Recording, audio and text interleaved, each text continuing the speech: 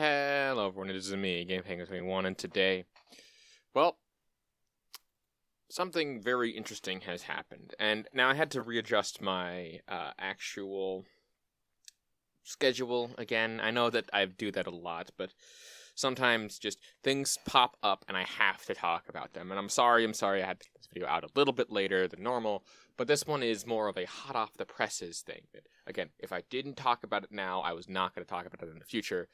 But again, just be aware that that Harman Smith video is coming.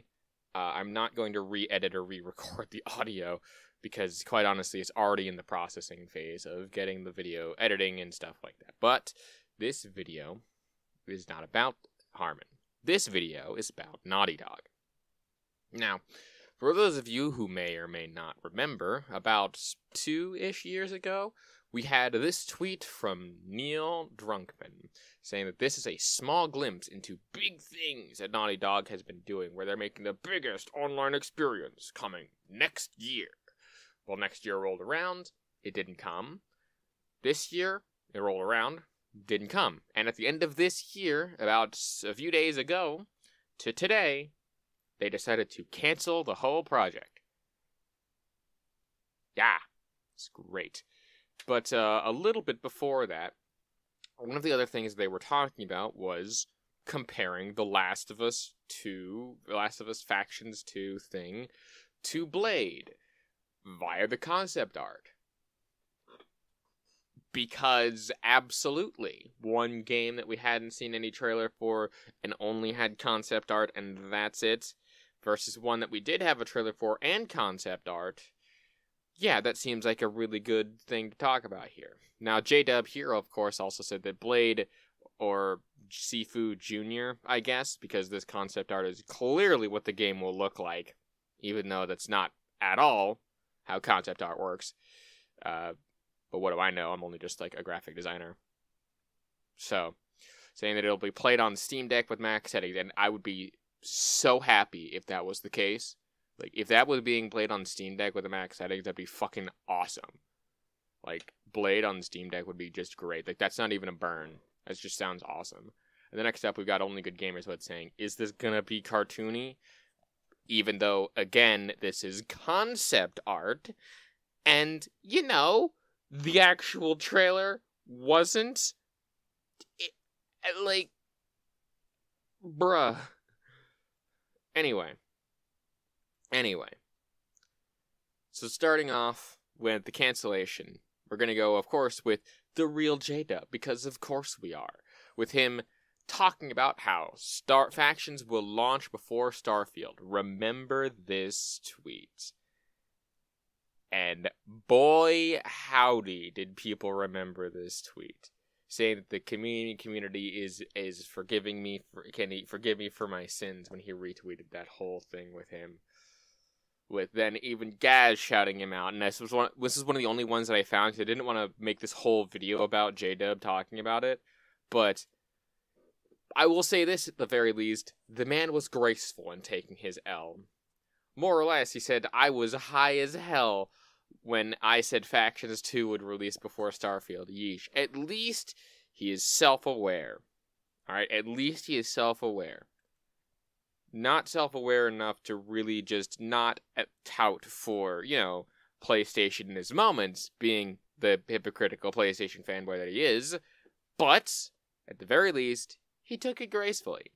Apart from, I guess, this, saying, I think Sony first party will need to stick with what it does best. That live service shit ain't it.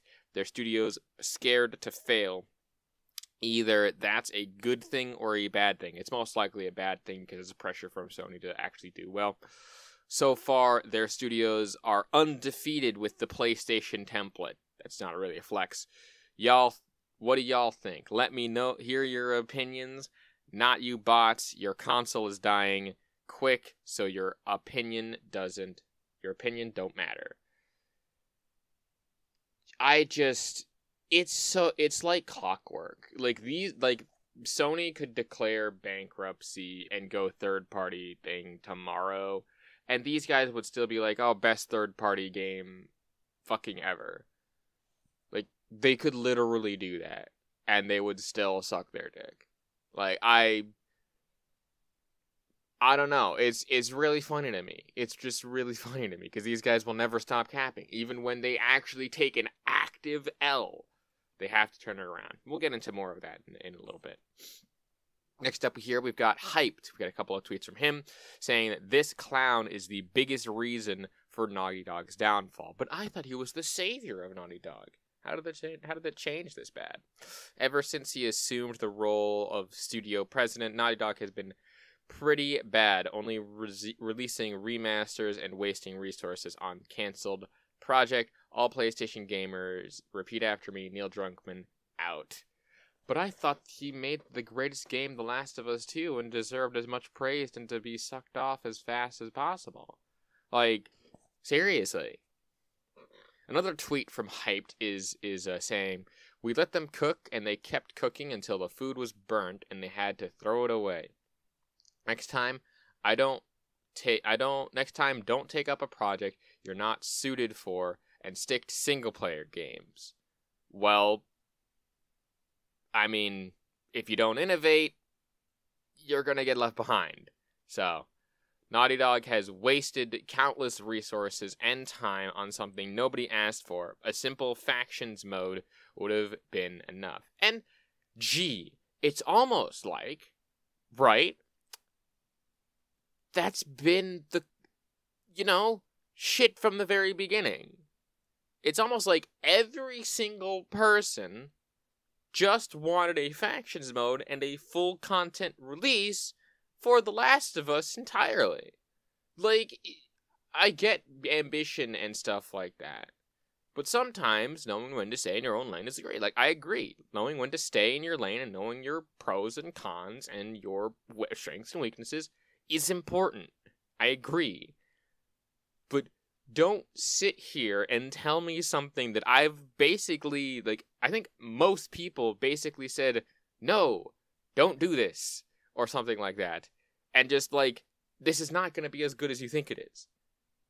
And don't sit there and grandstand to me in that context. That I don't think that any of these fanboys have a leg to stand on, because I'm fairly certain almost all of them praised Naughty Dog at one point, but now they're getting some right kick in the keister. So, yeah. But yeah, there's definitely one where Mr. I don't know how to pronounce that name, saying, "My timeline is filled with disappointed PlayStation fans expressing their feelings about the cancellation of the factions," with then him trying to turn it into a positive, I guess, saying, "No other fan base is this objective about their favorite studios. This is why the PlayStation community is better than every other console community." Look, you're not as good as other communities. In fact, I would say that PlayStation community, personally, from what I've experienced, they're the most toxic. They feel like they're the most toxic because they have a lot of elitist people in there. I know that that's me speaking as a PC guy, and oh, you're an elitist prick guy as well. It's yeah, I mean, I guess I am, but I at least say take my elitism and put it in a more positive way, if that makes sense. Giving out suggestions to people who want to be oh, well, I would like to PC stuff. I talk to people about this all the time. I had a conversation a bit ago about someone getting a new PC and saying, hey, just do this, and gave them all the stuff that I standardly talk about. But look, it's not a bit good of a flex as you think it is what I'm getting at here. Next up, we got Naughty Dog canceling The Last of Us multiplayer to focus on single-player games. Single-player games for the word.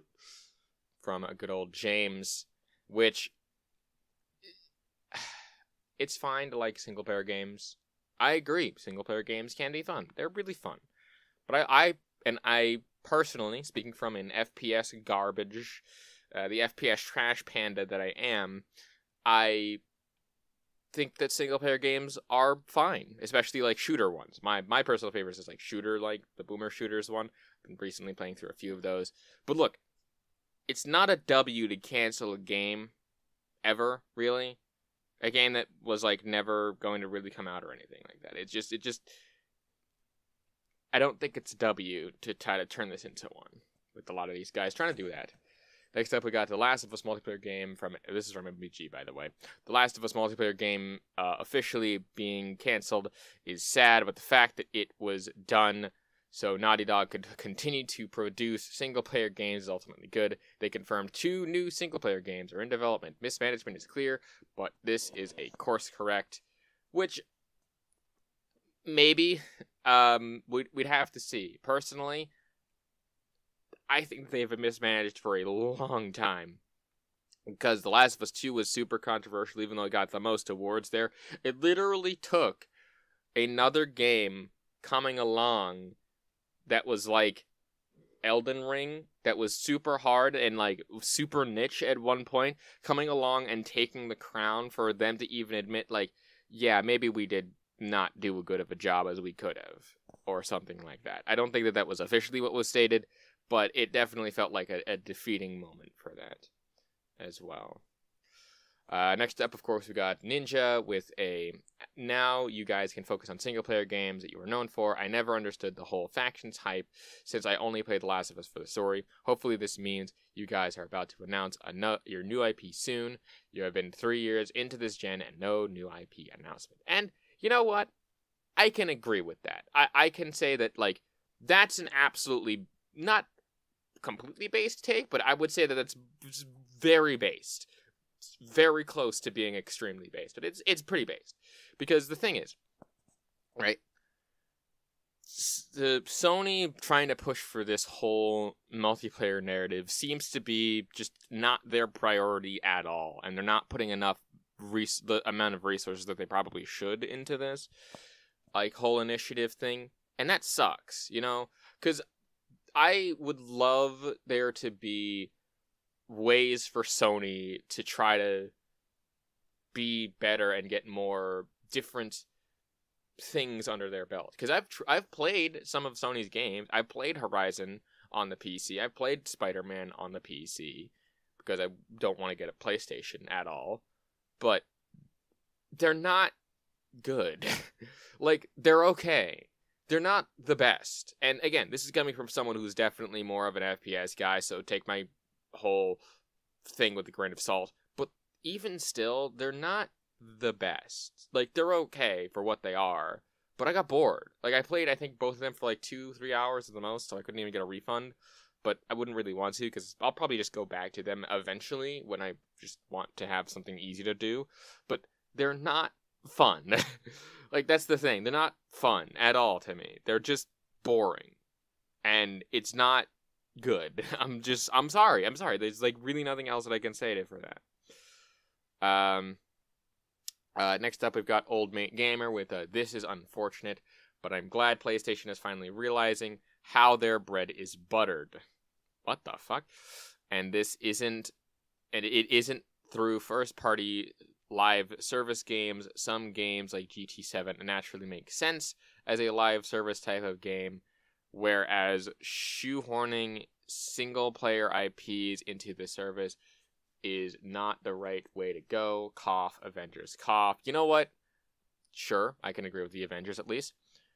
They've built their following on strong single-player content to grow console install base, and as a result, achieved strong third-party support and marketing / exclusivity deals that make PlayStation the best for first and third-party content, in my opinion.